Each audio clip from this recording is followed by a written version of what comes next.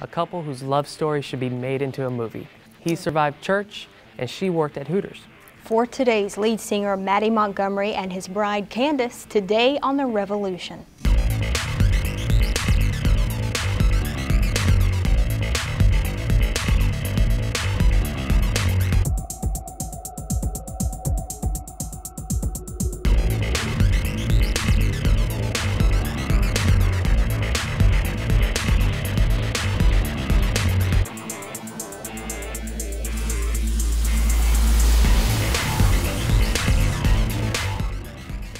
Welcome to The Revolution, a show with killer music and razor-sharp truth. I'm George. And I'm Kat.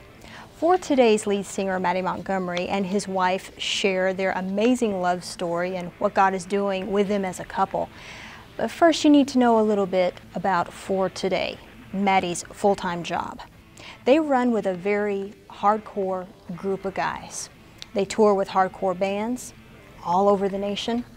But their content is very different compared to the regular hardcore scene. From one of their songs, Seraphim, some of the lyrics. I see an old breed of prophet arising, speaking as voices from another age. Under the name above all names, we declare that the glorious one lives. Maddie and his guys For Today, they're not about religion at all. They believe in the church, capital C, church, that we're called the saints. And they are all about getting that strong message of authority out, the definition and the identity of the church. Whew. Powerful, powerful man of God. But rewind a couple of years ago, and Maddie was just a typical church kid that didn't know who he was and who Jesus was. Maddie in just a moment, but first, this. Typical scene today. A young lady lives for the weekends, gets a job at Hooters to afford her Coach purses, and then gets invited to church. But she said the experience nearly traumatized her. That's right. And then you have the front man of a band called For Today, who's not your typical Christian band. They travel the hardcore scene. They preach Jesus everywhere they go. They get even cussed out for sharing their faith on stage, yet have a following that just keeps growing and growing and growing. And the lead singer, Maddie Montgomery, he said he wasn't even saved, but yet he called himself a Christian. It wasn't until an experience right after college where he was hitchhiking the whole country where he really came to know Christ. Here's Maddie and Candace Montgomery. People always ask me, oh, when did you get saved? You know, what happened? And I always have to kind of shrug my shoulders and say, I'm saved today.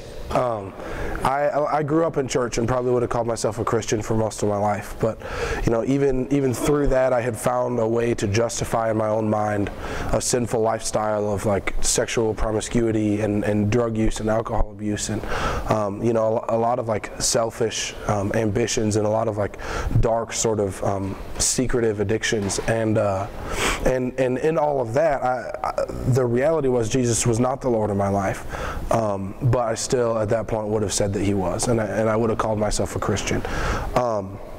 And so, you know, more than like one single event, it was like a process of hearing the gospel and slowly allowing myself to become vulnerable to it and soften to it to a point at which I was able to really take like an honest introspective look at my life and say, here's what God requires of me and here's the life I'm living, and there's a lot of differences between the two, and I need to start like willingly sacrificing and willingly taking steps toward fixing that.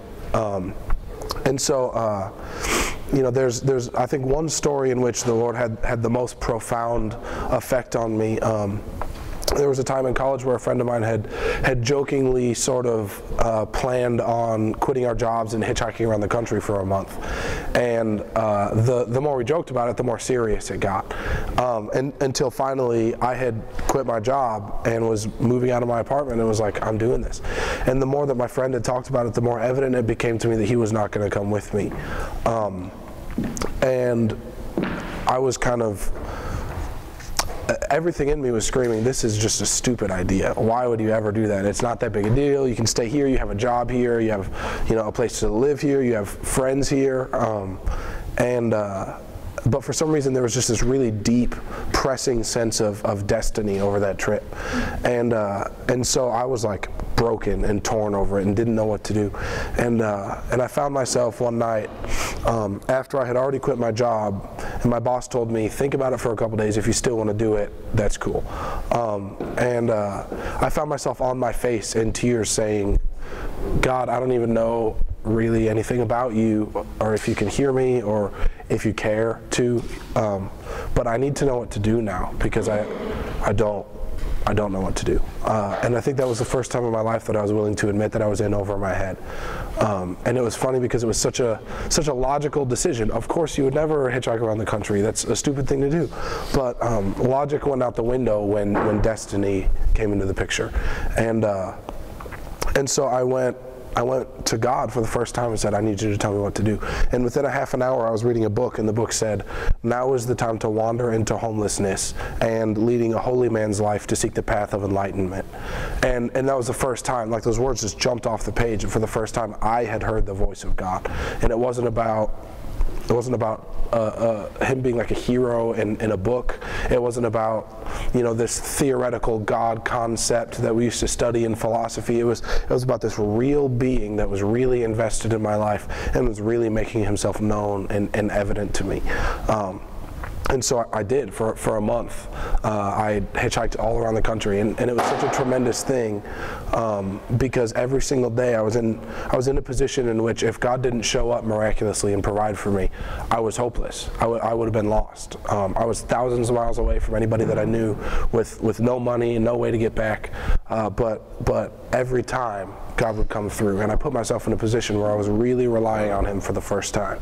And I think that was when it took the step from being just a philosophical concept or a set of beliefs to a real relationship with this God that I had only talked about up until that point. I wasn't raised in a Christian home. I was the kid that was, you know, I had good parents, but they didn't raise me on like the character of God because they themselves really didn't know him. We didn't go to church. I actually remember one time going to a youth group on a Wednesday night because a friend of mine invited me to go, and I got to the youth group. It was probably a smaller youth group, around like 20 people. We all had to sit in a circle, and we had to read out of the Bible, and I never even opened a Bible before. And the youth pastor knew that I was new and that I was a visitor and that knew my situation at home, and actually called on me to read out of the book of Romans, of all books. I still remember it, and I didn't even know where it was. And this was like my first introduction to like Jesus. And I remember feeling so embarrassed and just so like called out, and like the guilt and the shame of like this sin in my life I felt was like exposed, just simply because I didn't know like where a book was in the Bible to read from, and I never went back to church. It scarred me. So I just began, I was in the party scene in high school. I lived for the weekends, for every Friday and Saturday. I danced. I was really involved in school. I made straight A's. I mean, people probably looked at me and thought I was a good kid, and that, you know, maybe I even knew Jesus. But I was on the dance team, and I played softball, and I was very busy. I had a busy lifestyle. But it just like spun this cycle of like just partying and just drugs and alcohol, and like different things were being introduced to me. Like, you know, I lost my virginity when I was 15, and I feel like the reason why I gave that to that person was because I didn't understand my true value. Because if you don't know Jesus, you don't know that you're worth anything. And it was just what all the kids were doing, and so I just kind of fell into that, you know, cycle. I went on to college, still like heavy drinking. I actually worked for Hooters, which is like a restaurant that like promotes like just, you know, just girls to be exposed and to like be desirable and to like get the attention of men. And I worked with them and just felt empty and felt like I was made for more. than just money. You know, I only worked there honestly for money. It wasn't as much for the attention as it was quick money. I just thought that was what I was supposed to do, is be materialistic and have like nice things and designer name brands, and that job allowed me to get those things.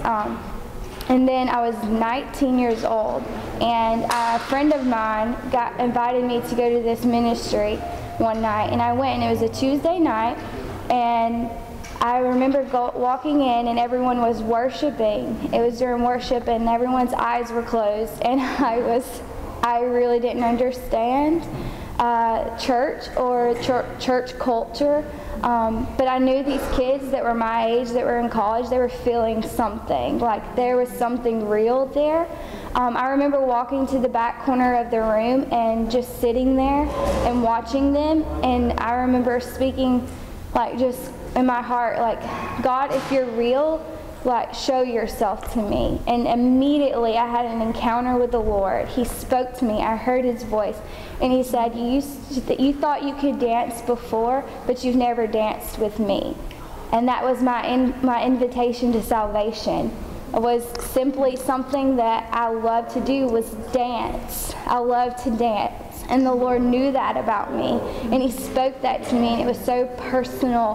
And immediately from that day on, like just an encounter, I was with him, and I told him, my prayer to him was, if you can clean my life up, Lord, if you can use me, I'm yours, and I'm yours forever, and I've never looked back.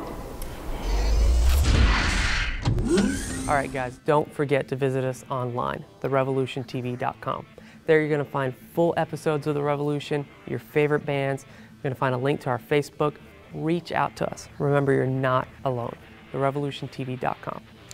Anything is possible with God, especially if he is Lord of your life and you are believing for your soulmate. And I am a sucker for a good love story. So we are about to get into that. Meet Maddie and Candace Montgomery. They weren't set up just by any old friend. They were set up by God Almighty himself. This is outrageous, guys. And it reminded me of our story. It started with a lost ring and God's audible voice. With God, anything is possible. How did we meet? We were on tour actually with the band, and we had driven overnight the night before to a city called McCalla, Alabama, to this venue called The Fish. And we got there at like 9 in the morning, and everybody else went to sleep and slept until like 1 or 2 in the afternoon. And I slept until about 11, and I got up. It was December 15th, and it was still like 65 degrees outside. So me being from the Midwest, I was like, this is awesome. I'm gonna just go hang out outside. And I was outside reading the scripture, like worshiping, praying, to spend the time with the Lord. And while I was out there, I found this ring on the ground, and it was pretty, actually. It was kind of a nice ring, and I picked it up and just stuck it in my pocket just because I thought it was too nice to just throw away, and didn't think twice about it. We went out to dinner with some of the other bands, loaded all of our stuff in, played our show. Didn't cross my mind again until the end of the night, when I was standing behind our merchandise table, and I just stuck my hand in my pocket, just because I do that, and felt that ring again, and I pulled it out of my pocket just as these 2 girls walked up to the table. And the first one that I looked at, it was like, God was like, no, there was just a big stop sign over her face. Don't do it. Don't give it to her. I found out later that she was married, so it would have been awkward for everybody. So I turned to the second girl and I go, here, this is for you. And she's like, oh, thanks, funny, and put it on and it fit, and we were like, haha, we're supposed to get married. And that was Candace. So we just started talking. I thought she was 16 and was gonna be like, cool, the guy from the band gave me a ring, and that would be the end of it. But I was like, who are you here to see? And she said, we just came to tell girls about Jesus. And I was like, oh, really? You're cool. And so we just started talking, thinking we were going to be, a cool brother and sister in Christ. And about a week later, in my private time in prayer, the Lord was like, do you remember that girl, Candace? You're going to marry her. Make sure you keep talking to her. And I said, are you sure? For 3 days, probably 100 times I was like, really? Because I'm not trying to call this girl and tell her that, and then 6 months from now find out that she is like a crazy person. And and he was like, really, it's okay. So I did, and she said, I don't know, I need to pray about that, which is the right answer, I think. And she started praying about it, and the Lord gave her a dream in which she was walking down the aisle, and all the faces of the people at the wedding were blurry, but she could see my face waiting for her at the end of the aisle. I think that it speaks louder for someone to invest in the relationships that are closest to them before they invest in relationships that are removed. Meaning, I can stand on stage and be one person in front of a room of 5,000 people, but a real man of integrity will be the same radical, godly, prophetic, passionate person when they're changing a diaper at 3 in the morning, or when it's like a Tuesday night and their wife doesn't feel good and she needs to get her back rubbed. Like, this is the sort of things I think that that the Lord has been impressing on my heart, is just that if I can be godly when everybody's thanking me for it and everyone's admiring me for it and looking up to me for it, then I need to make it a priority to be godly in private, because to be real, this is not how things came about in my life, but I think that this is the general tendency for a lot of people, and that is that our integrity and our faithfulness in secret sets the standard and the platform for what we do in public. I'm starting to see the need to both be a spiritual father and also to teach those under me to be spiritual fathers as well. I've seen I've seen people's willingness to follow hit a wall when the demand gets placed on them to become a leader. And I see a lot of people saying, well, this guy's a really good speaker, he's like charismatic and dynamic, and he can really get people excited, I'm willing to follow him. But then when people look to them and say, it's your turn to lead, then they're suddenly like, no, I'm not qualified, I can't do it. I feel like it's oftentimes the same excuses that Moses had when the Lord told him that he was going to be the one to lead the Israelites out of Egypt. That he would say, well, there are other people that are more qualified than me. I'm not a good speaker. Everybody knows that I killed that guy, right? So I have this reputation that is keeping me from being effective in this role of leadership that you're calling me to. But God is saying, if I'm calling you to it, which I am, I'm going to equip you for it. And so I see in my life that it's strategically such a more effective thing to do to raise up leaders, because if I send leaders out into schools and local churches and local music scenes and local communities, then I don't have to go out to those schools and churches and scenes and communities. Explain what a leader is. Okay, a leader being someone that through their lifestyle sets and raises the standard of what it is to follow Christ. And oftentimes I think that involves an aspect of teaching, that involves an aspect of prophecy, it involves an aspect of evangelism, but all of those things I think combined are this thing that we call leadership or spiritual fatherhood, that people would say, I'm willing to take on the role of the shepherd. I'll say, this is where we're going, and I believe that this is where God is leading us, and if you guys would follow me, I'm also gonna fight for you, to defend you, to make sure that you can come with me.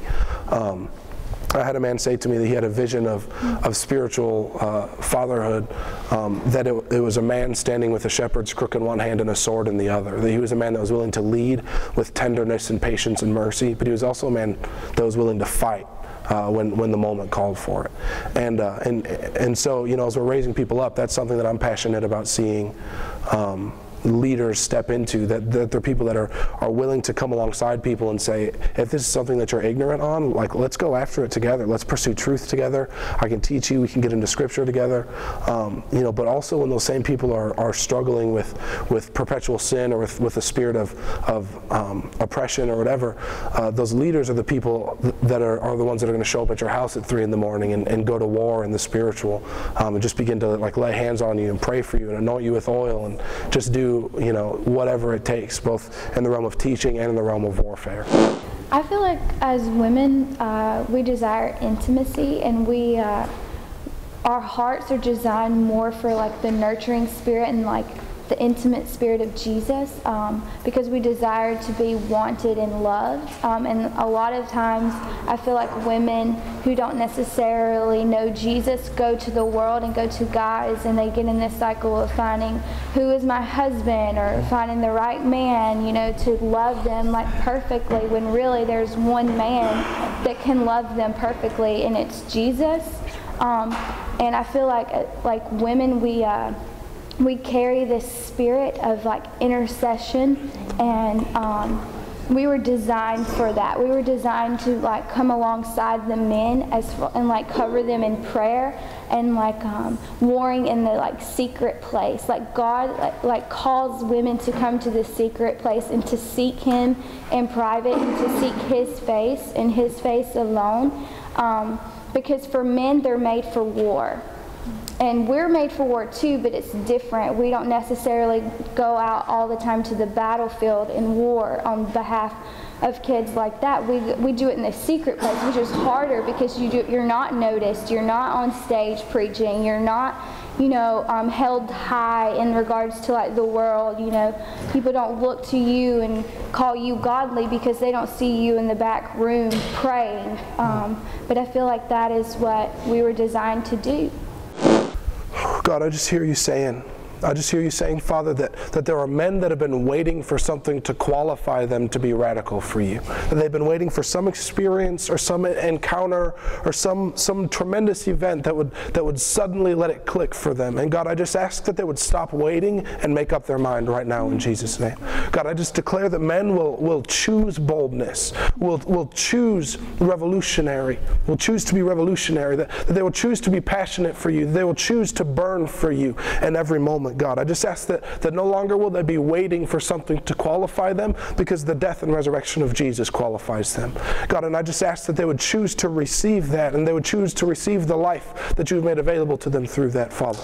I just ask, God, that men would begin to make war for their city in the secret place, God, that long before they ever stand behind a pulpit or hold a microphone, long before they have thousands of people ever listening to them, that they would choose to burn for you and to make war on behalf of their city, God.